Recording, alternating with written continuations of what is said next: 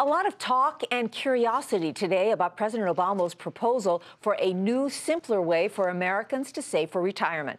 In his State of the Union address last night, the president announced a retirement savings plan that he called MyRA. Sharon Epperson explains how it works. On a visit to a western Pennsylvania steel plant, President Obama today signed an executive order creating a new plan designed to give those with no retirement savings and no workplace retirement plan a place to start. The president first announced the program called MyRA in his State of the Union speech, and today he hit the road to promote it. Those of you who don't have a 401k on the job, don't have a pension on the job, don't have a mechanism to start saving, especially young workers, you can get started now.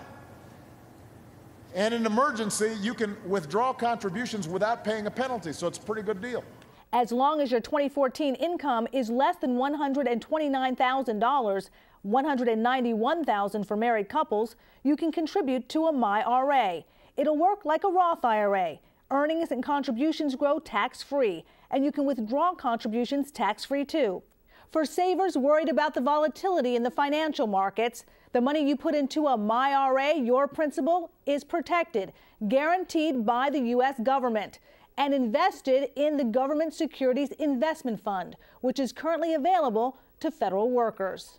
You can open a MyRA through your employer with as little as $25. Once your balance reaches $15,000, you can roll it over into a privately managed IRA. $25 as an initial investment here isn't going to make or break someone's retirement account, but what it's going to do is it's going to start the ball rolling early on. It can encourage healthy savings habits. Some say the new plan would be more effective if paired with automatic savings options. And the big question is, how many employers will want to offer the MyRA? This is a good idea if it's paired with some other policy proposals that are out there that make it more attractive for employers to offer retirement savings plans.